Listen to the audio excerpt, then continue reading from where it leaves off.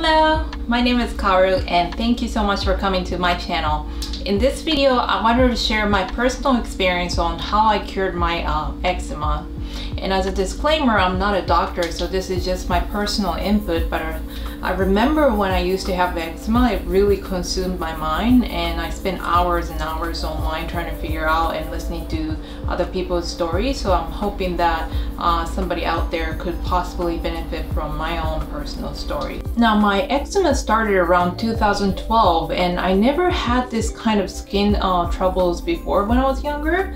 And as an adult, I started getting a small eczema around my cheekbone around here, and it was really small.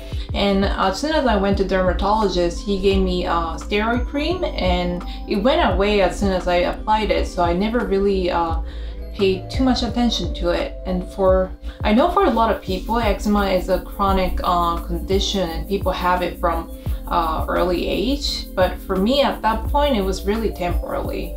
So that went on for a few years, like flare up here and there, but it was really small. And as soon as I applied steroid cream that the doctor gave me, it went away. And honestly, back then I was so busy with life and I never really paid attention to what was causing the eczema. So I was continuing on with my lifestyle, which was eating a lot of sugar, a lot of dairy, a lot of meat and processed food, and I was also on birth control the whole time. Then in 2015, I had like a full-blown pityriasis rosea.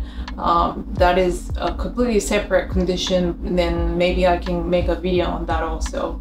And then after that, in 2017, my eczema started to appear consistently around my chest and neck area, and the size ranged from the size of the quarter to like the size of my palm, and it scabbed up and it was really dry and itchy. And I don't really have many photos of it because I was really conscious about it.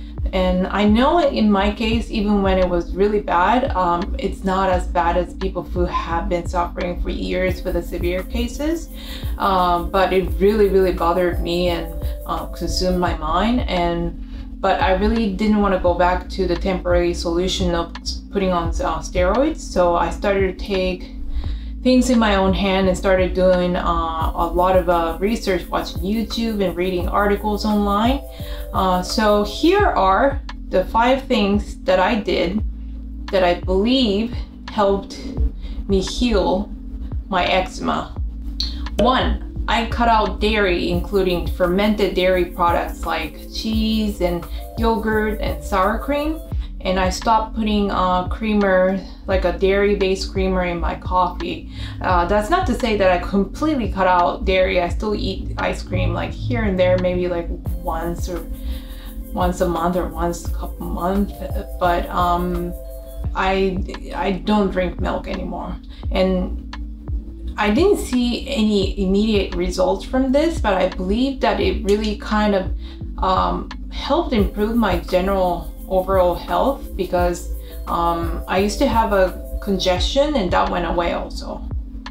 Number 2, I stopped taking birth control, and I didn't see any immediate results from this either. And I've been off for about 2 years, and I feel like it generally improved my health actually. And I always thought that if I get off birth control, because I was on it for a really long time, that I was gonna go crazy, like I was gonna be an emotional mess. But it turns out that I am pretty much the same, or maybe a little bit more stable. That's not to say that I don't have any PMS anymore. I still get slight PMS and fatigue around that time of the month, but it has not made anything worse, in my opinion. And actually, I think stopping birth control helped with my hair. I used to lose a lot of hair every time I shampooed, but I noticed that recently, last year or so, when I don't really see any hair fallouts on my floor. Number 3, I started to eat less processed food and sugar. And I still like candies here and there, but no joke though, like in my 20s, I used to eat Skittles and Swedish fish, and I used to call it a supper. So I think this was a really big change, and as I said before, from a diet change, I didn't see any immediate results like the second day or next week, but I think it really helped me improve my overall health in the long term. Number 4, I cut down my alcohol consumption. I was never a big drinker, and when I used to drink a lot, I would say a lot, it was like a few drinks on the weekend. But now I probably have like 1 or 2 drinks a month in social settings at most.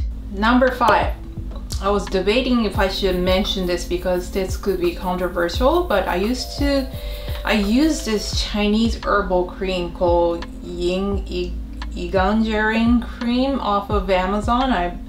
It was really cheap on Amazon, but I have to warn you that after reading a few articles online, this cream seems to contain steroids that should be prescription only, and it's marketed as naturals, but really like ingredients are all in Chinese and you really don't know what's in it. That being said, I only used this once, but this really cleared my eczema miraculously in just 5 days, and it has not come back since. And I'll show you a picture here, but I only used this for one time, just 5 days, consecutive days, and this worked better than anything I have ever used. So I'm a little conflicted because I want to tell everyone that this really helped me and it gave me so much relief, but I feel like I can't because this could potentially be very, very dangerous. So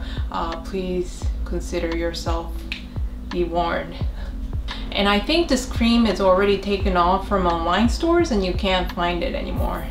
So with the diet changes I mentioned previously and the 5 days use of that Chinese cream, my eczema has not come back for over 3 years.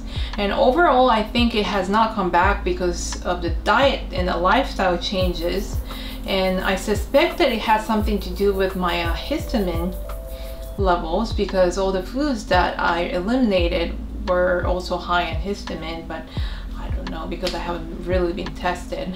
I have to emphasize that with diet change, you really need to be patient to start seeing the result. As for creams, I suggest that you talk to your doctor and decide for yourself whether you should use steroid cream or not. As I said in the beginning, this is my own personal story, so I please just consider this as my 2 cents. But if you have ever used that this cream before, I would be really curious to hear your opinions on it. So please comment down below. Thank you so much for listening to me, and I would appreciate it if you could like this video and subscribe to my channel. Thanks again for listening and watching. I appreciate all of you, and have a great day.